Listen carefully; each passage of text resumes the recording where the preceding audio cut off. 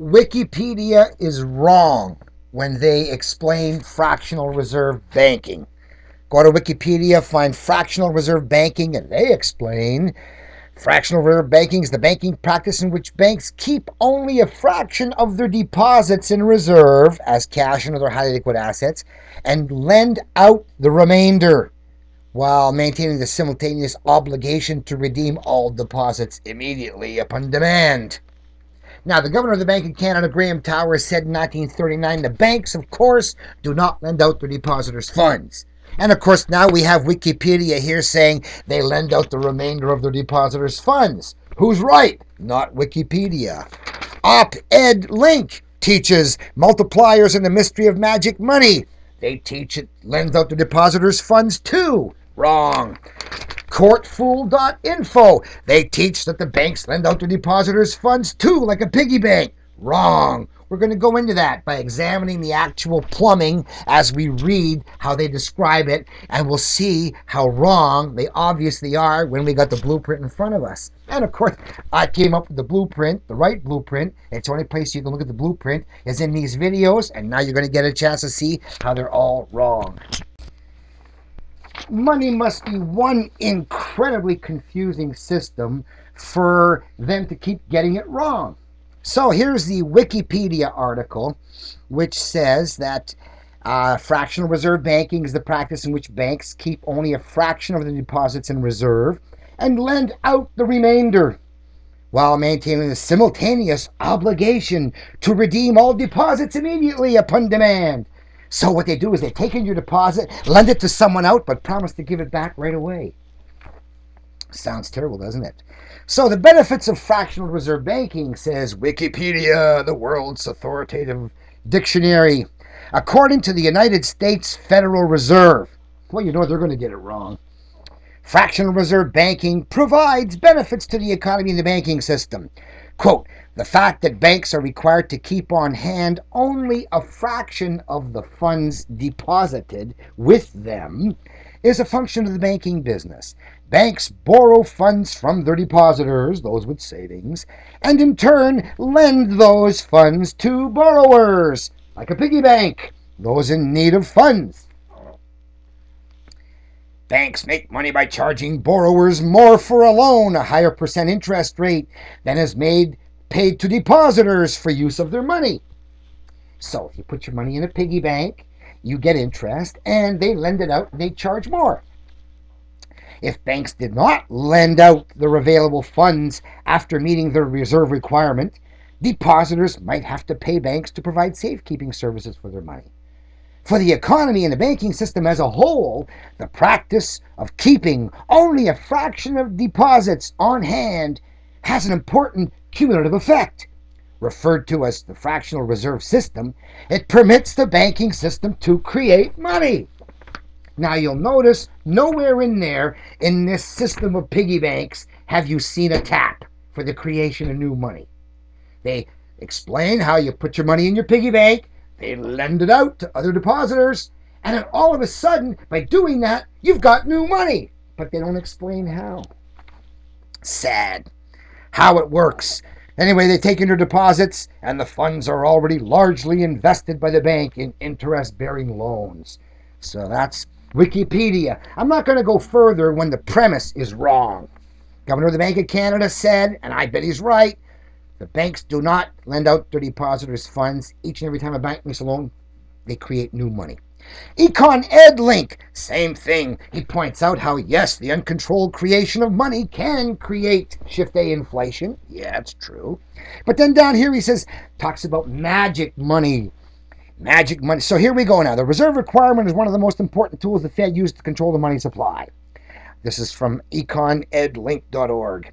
Under the reserve requirement, banks are required to hold a percentage of their deposits on account with the Fed or in their own vaults.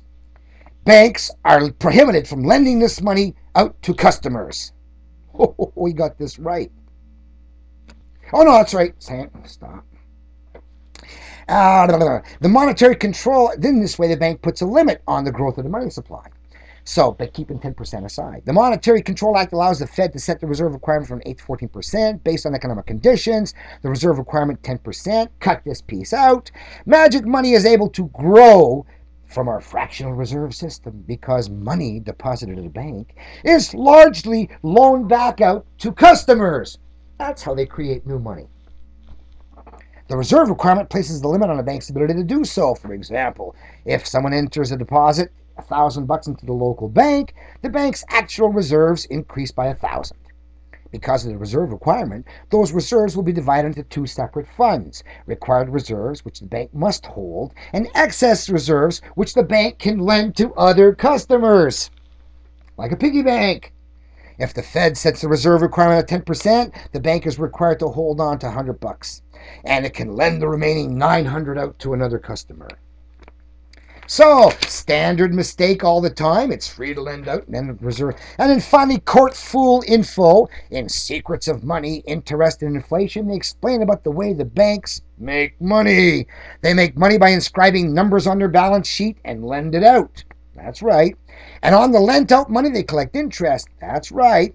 But then he goes into example. John comes in and deposits 1,000 euros. And now the bank is going to lend out the money that they can after the reserve. So again, they lend out 900. Next guy comes in, deposits 900, they can lend out 800.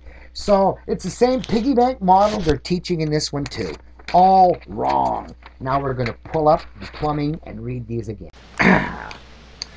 Since Wikipedia, Econ EdLink, and courtfool.info all treat the creation of money wrongly, I'll look at the Econ EdLink's explanation of how money is created. But now we're watching the flows from the actual reservoir and pipe and drain that are in a real chartered bank. Remember, the governor of the Bank of Canada said each and every time a bank makes a loan, new bank credit is created, brand new money. So every new loan is new money out of a tap, unconnected to the reservoir. So here we go.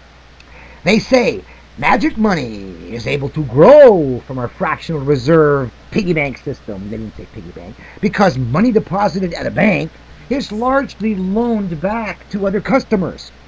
So they're saying that when the money goes into the savings, the loan is coming out of the reservoir. And we're saying it doesn't. The reserve requirement places a limit on the bank's ability to do so. For example, if Tamika enters town with $1,000 to deposit into the local bank, the bank's actual reserves increase by $1,000. Right, $1,000 in the reservoir goes up. Because of the reserve requirement, those reserves will be divided into two separate funds: required reserves, which the bank must hold, and excess reserves, which the bank can lend to other customers. So, put a dotted line a little bit in from the left-hand side of the reservoir, and let's say that the 10% on the left is the reserves they're holding for the Fed, and the other 90% on the right are the excess reserves that they can lend to other customers. So if the Fed sets a rate of 10%, the bank is required to hold on to 100 of the Tamika deposit on the left-hand side of the line, and it can lend the remaining 900 to another customer. So, if that customer uses the money, now, first of all, presume that customer made the loan. They're saying that the $900 from the reserve has now gone to the borrower, out the loan principal tube. That's what they're saying. But they say, okay, if that customer uses the $900 to buy something from Mary Lou, who then deposits that money back into the bank, the money supply grows to $1,900. Well, actually, we know there's only 100 left in the bank because they lent the other 900 out of the reservoir, right? So now she's saying by the addition of 900 into the reservoir, added to the 100 that's left, we got 1,900. Well, you see, she forgot she took the 900 out of the reservoir to lend it out. And then she's pretending it's still there to be added up. Well, actually, it is still there to be added up. It never left the reservoir.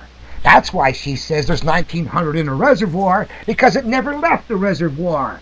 She just forgets there's a tap, and said since 900 went out, it must have been from the reservoir. And that is the mistake they all make. So, when you see something like Wikipedia and, courtfool.info, and these are pretty big websites, Econ Ed Link, economists giving lessons on how the banking system works like a series of piggy banks. And through the interaction of all these piggy banks, new money is created. So yeah, go out there, get yourself a whole bunch of empty piggy banks and create yourself some new money by putting in one deposit and watching it grow by moving it amongst piggy banks. Well, the stupid error is they presume the 900 out of the reservoir came out, and at the same time they pretended it stayed in. And that is the double think of economics.